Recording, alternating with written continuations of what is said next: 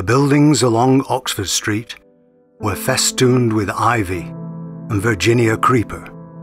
Trees grew from the windows of Selfridges.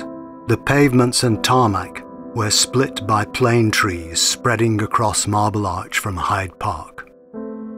Purple loosestrife waved in the breeze, scattering its white, floating seeds, glowing in the late afternoon light. He walked down fractured pavements, smelling the recent rain.